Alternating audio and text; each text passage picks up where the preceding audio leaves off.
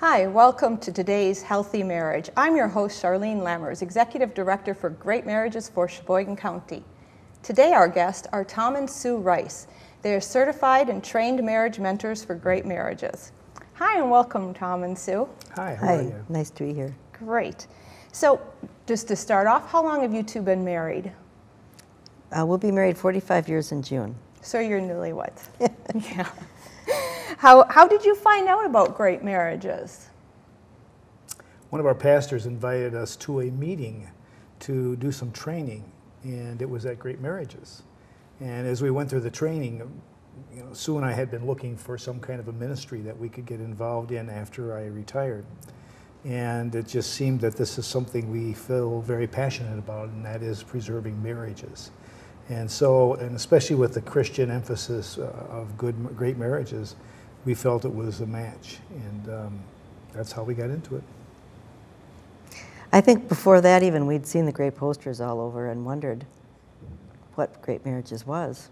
Yeah, that's probably how we're known best is for our billboards. Everybody notices those. So that was the first time that you were introduced to Great Marriages. They invited you to come to the training. Right. Okay. So what positive things had you heard about, the organization that even made you want to come to the training? You said that your success rate was very high, and also that a very large percentage was faith-based. Right. Probably 80% of our programming, up to 80%, is faith-based. We also offer secular programming for those who do not want any faith-based. They can also come and get help, obviously, for their marriages. So what made you start to think about possibly being marriage mentors? I mean, you were coming for the training, but you had to have considered, what does that mean to be a marriage mentor? Can I do it? What made you want to think about, what made you think positively about it? God's Word talks about the older teaching the younger, and we feel passionately about the fact that we want to share our experience and the things that we've gone through in our marriage with younger couples who may be struggling or may just have questions or want to know some of the tricks of raising children, or how do I get along with my spouse, and what do you do in these situations. There were older people that mentored us as we were going through our younger years with our kids and our marriage, and that was so valuable to us because we found out that we weren't the only ones in that boat, and that the struggles we were having, everybody else was having at the same time. So, and the fact that it's based upon God's Word and based in Scripture, I think is critical, because without God, our marriage would never have lasted 44 years. I think the thing that it really attracted me or convinced me while we were doing the training and after were the great skills that were offered to teach the people that we're mentoring. And I thought that was really, we're not marriage counselors, but those skills were something we thought we could see how practical they were. We're always emphasizing the fact that at Great Marriages, we're not counselors, we're not therapists, we're mentors and educators, right, who are trained in the programs. So basically what we're doing is we're offering the skills in communication and conflict resolution that can be used with coworkers, friends, family members, children, anybody. Those skills are pretty basic. We just apply them to marriage, and I think that's why we have such a successful rate of success, because we teach those skills that can be utilized anywhere. The training that you went through, can you talk a little bit about what you learned or what you felt that day as you were being trained? It's a pretty intensive day of training. I think as we walked out of there, we realized it was only a beginning, and it touched the surface. As we spent time with couples, mentoring them, we've gone on to re-look at all of those videos again to apply the things that are in the videos to the couples that we've already been mentoring with. In addition to that, the skills make sense. They follow a form and a format, and one builds upon the other. And I think that's the important part of what we're seeing. When we talk to couples, you know, when you're talking about communication, that's the foundation. And then you build upon that foundation, but you got to get the foundation right first. And so that's where you practice with them and those kinds of things.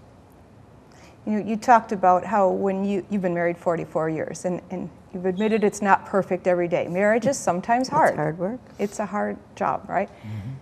We teach there are 7 stages of marriage. Not all are great. I can promise every married couple that they will go through some of the tough times, right? So how do we get through those tough times? We use the marriage mentoring or examples. Some people don't have examples or role models in their life of a healthy marriage. Yes.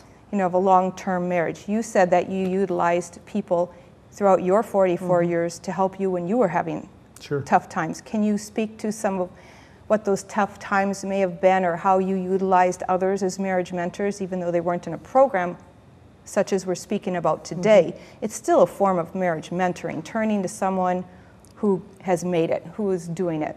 Sure. To begin with, even when our children were young, and we'd have difficult days. But we met with just a small group of people that were all ages. And when we started, you know, somebody would say, boy, I had a really rough day. And just talk about a problem with one of the kids. And somebody else would say, you know, I've had that problem and this worked really well. Or somebody else would pipe in and say, you know, try this, that might work. Or it's just a good way to exchange that information. Also, some of the older ones that we liked the way we saw them raising their children. And so we very much wanted to follow after their pattern. It gave us a forum to ask questions in a pretty non-threatening environment, and people shared, you know, some of the things that they did, you know, in disciplining our kids. Is it always spanking? No. You know, it's other things. It's finding the thing that child may dislike the most and using that as a form of punishment or correction. It's setting rules and setting boundaries for the kids. And we learned those kinds of things as we were raising children. As far as our marriage is concerned, it was talking to one another. It's being absolutely honest. It's those kinds of things that these people would share with us through their examples and through, you know, just going back into God's Word and talking about what does it say about a relationship between a man and a woman. So all of that was kind of the potpourri that got us to where we are today. So you're kind of talking about perhaps some of the challenging times that you faced. And one is during those child-rearing years when the children are little, probably between 5 and 10 years of marriage. A lot of people struggle. The next time would be when the kids are getting ready to leave the house. You know, if you've not made your marriage a priority and everything's revolved around the children, that can be difficult for some couples. Can you talk about what that was like for you, and did you use other couples as mentors during that time in your life? We'd heard that since our kids were little. We'd been cautioned to build into our marriage times for each other and not to lose that love for each other. And I think for us, we had done enough of that, and our kids left one at a time, not all at once, so that it's been pretty smooth going, I'd say, so far. Our daughter said to us one day, she said, how long did it take you to adjust to the empty nest syndrome? And we said about 3 minutes. You know, and I think part of that's because we just love being together, love spending time together, and you know, we have a lot of interests in common. We have a lot of separate interests, and it just gives you a chance to remember why you married that person and to enjoy how we've grown together. So the friendship just deepens and gets better. One of the things we do at Great Marriages, you know, by providing the mentors, is helping young couples, especially who may not come from a home where mom and dad are still together. They may be married to somebody else or not married at all. You know, trying to show them a role model that, yes, you can definitely have a lifetime happy, loving marriage. You may be married 50 years, and maybe 5 or 6 were not so good. You had some hard times when you're in the middle of the 5 or 6 hard years. It seems like forever and you just want it to end. But if you're married, if you stick with it and you're married 50 years, you look back and you say it was only 5 years. I had 45 good years. It was worth it. How do you help couples when you're mentoring to give them that perspective, that, yeah, it is hard right now and you're fighting a lot and you're not liking each other and maybe you think you're not in love anymore, but how can you show them the hope that there's better things yet to come? I think one of the things that we're experiencing is that a lot of couples don't have a lot of time to spend with each other. They're both working, they may be working different shifts and those kinds of things. But I think the key to your personal relationship between you and your wife or your husband is to spend time together. You have to be intentional in carving out time. We did, and whether it was taking it one night a week for a Bible study or a small group meeting or one night a week to go out for dinner or what have you, as the kids were growing up, we made those times where we spent time just together. And I think that was what tended to make our friendship grow and our love grow between us, and then there were times when we were together as a family. But if you don't have those special times between you and your spouse, you're going to get to the point where you just drift apart because just of the busyness of schedules and family matters and everything else.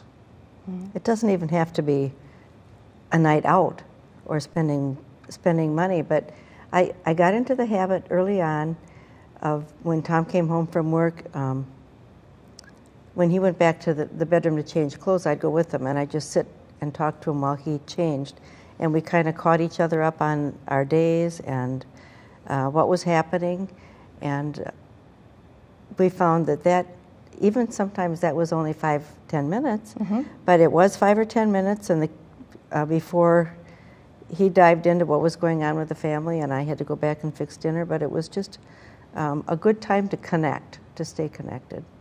Well, our mentoring program shows that if couples spend as little as 3 to 7 minutes a day talking about their relationship and what they can do to make it better or what they're having problems with that they'd like to work on, that can make a marriage better. As little as 3 to 7 minutes, people come in and say, I don't have time.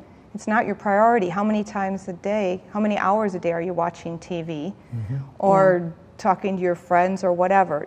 Everybody has 3 to 7 minutes a day for their spouse. And what you're talking about is that us time. Right. Catching up on the day, not talking about problems with kids or finances, but talking about us, and just relating to each other. You're working with all different kinds of couples, right? And so what can you tell me may be a common denominator between some of these couples, maybe contributing to some of the problems that we see?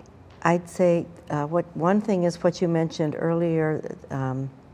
They haven't come from backgrounds where there's been a happy marriage. I think that pretty much is a common denominator so far in most of the couples we've seen as they come from split homes. And so it's been not a real secure or just to have a good marriage relationship modeled.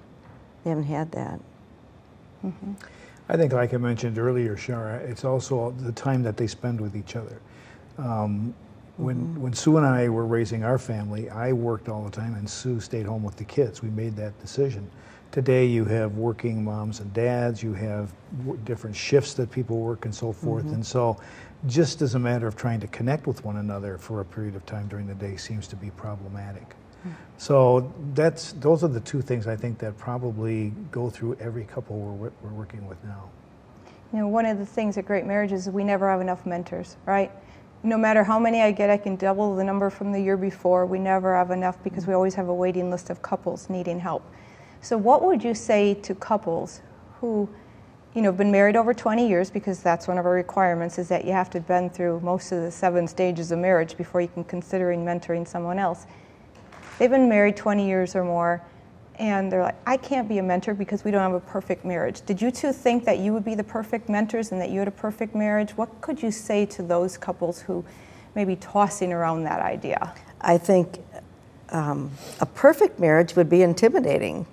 I really think the more you can bring into this an experience from your marriage, the more you have to offer these people. And it's just such a good way to spend that little extra time. And Tom and I have found that it's brought us closer together doing it.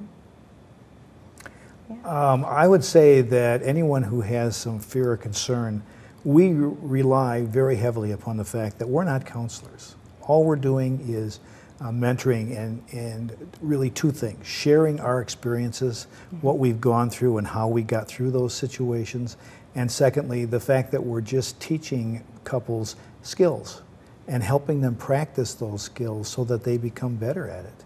And I think anyone who has a good marriage and has over 20 years and those kinds of things can be a wonderful mentor. The important thing is you really draw close to these couples. You really, the couples we work with are like our kids. And so you want to see them succeed and you want to see them work things out. And so I think that's the challenge of it. One of our girls said, I just want to be able to talk about a problem without a yelling match, or to be able to talk through something and in the end be happy about it. And the first thing that came to my mind was the conflict resolution. We can do that. You can teach them We that. can teach them that, and it's been fun to watch couples go through that with sometimes very volatile issues. And when they actually could sit down and do the brainstorming and find that they could come to an agreement together and both be happy and not have had to shout or get upset, it's been really fulfilling. We find that with so many couples, they have the same arguments over and over, never resolving them, or they've had them so many times they stop talking about it. They just give up.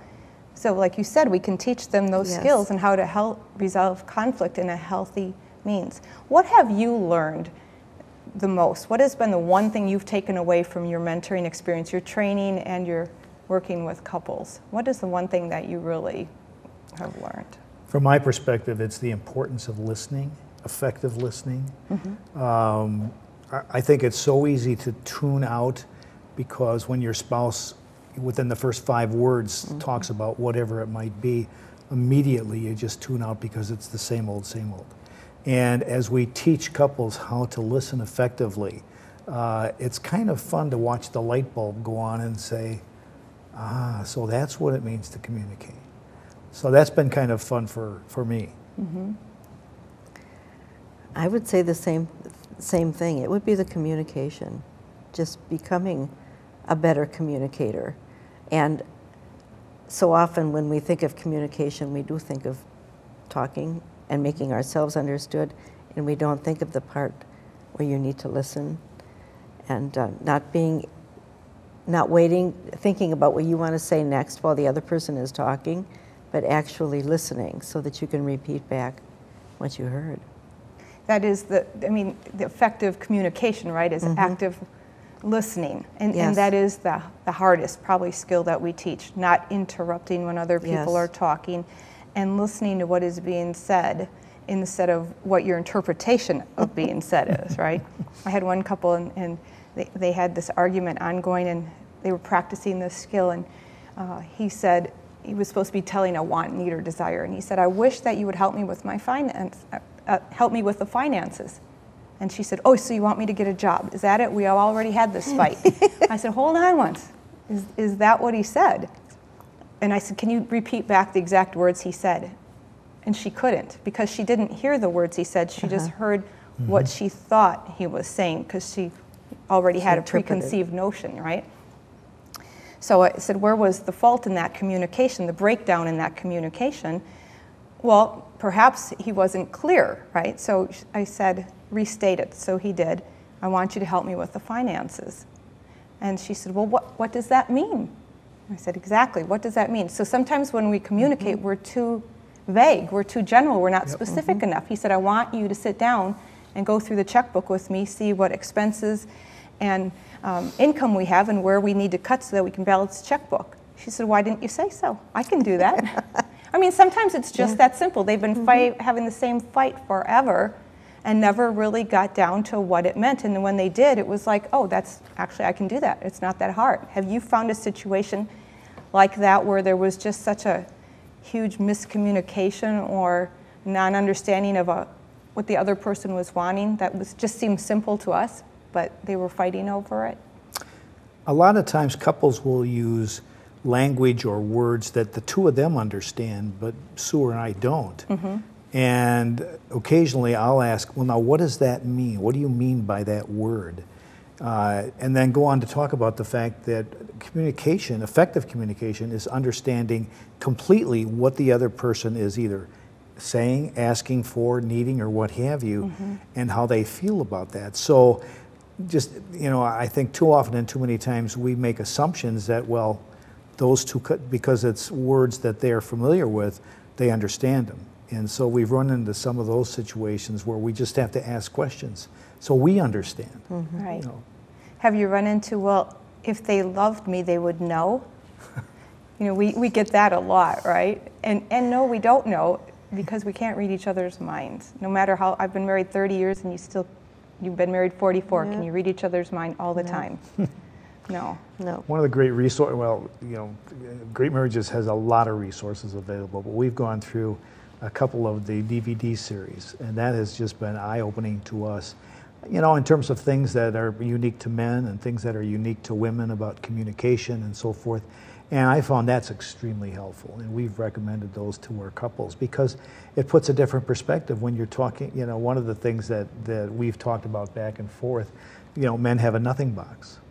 And she looked at me and she said, well, is that true? And I said, absolutely, it's true, And so we've had some fun with that as well. You'll have to describe the nothing box to the audience because they might be going, what is he talking about? Men have a nothing box. One of the speakers talks about the man's brain, and in the man's brain there are a whole bunch of boxes, and he has a nothing box. And a nothing box is exactly what it means. He can sit and think about nothing. And every guy I talk to says, yep, that's right, I can connect with that. And Sue looked at me and she said, is that true? And he talks about the women's box, or women's brain, and it's always connected. Everything and so is forth. Connected. We can't think of nothing, so No. we can't understand that they can. I can't. So how many women are going, what are you thinking? What are you thinking? He's like, nothing. And they're like, come on, you just don't want to tell me. But they really are thinking of. Exactly. You're referencing Mark Gungor, and he's talking about when a man can sit there with a remote and click, click, click. Yep. And she says, how can you be watching anything? And he says, I'm not. It's just clicking, right? And we don't get it. Or fishing. How can you sit for hours and just fish? Well, us women would be talking, and driving the men crazy. So that's what you're referencing. So that's been one of the learning things that, as we've gone through some of the extra material, and it's been fun to do those things because we've learned a little bit more about each other as well. I always know now that if I ask her, what are you thinking about, I'll get an answer. And she knows if she asks me, what am I thinking about, and I say nothing, well, that's okay. That's okay. And, some of the things that we talk about, the differences that couples have when they're arguing and fighting, are not unique to them. Some of the things are just basic men-women differences, and it doesn't matter if you're married to him, her, whatever, you're going to have some of the same issues. So if we get divorced from this one, and we get into the next marriage, we're likely to have some very similar problems. And we're going to go through the same stages of marriage. As a matter of fact, we go through the 7 stages quicker. And the negative ones may last longer. So the likeliness of divorce for a second marriage actually increases. People say, well, with a second marriage, I'll be smarter, I'll make better choices. But what we actually find out is that instead of it decreasing, the divorce rate increases. So how can we make whatever marriage these couples are in last? We didn't really talk about your mentoring perhaps a engaged couple. Why is that important to have a mentor for an engaged couple? I think expectations. I think instead of just, thinking this Prince Charming is coming and we're going to live happily ever after, but her happily ever after and his happily ever after are going to be way different. And if those aren't discussed ahead of time, those are the ones we end up seeing because they're not living happily ever after and they want to. So it's knowing ahead of time what you're expecting, and that your mate knows what you're expecting, I think is a big part right there. You know, what you're talking about are those unrealistic expectations that can't be met. So we get disappointed with these expectations that were met, but really they're unrealistic, and for instance, they come in, I'm not in love anymore. Yes. Well, that's about right. Sometimes you're not going to be in love.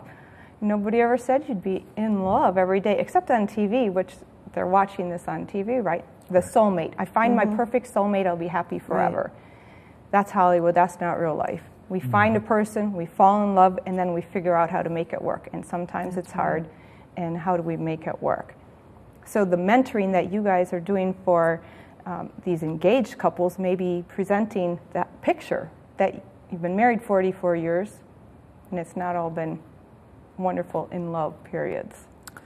Well, we dated for 4 years before we were married and thought we knew everything about each other. And there were still things that we needed to learn and work through in terms of simple things like holidays. Where are we going to go? Who are we going to spend it with? Finances.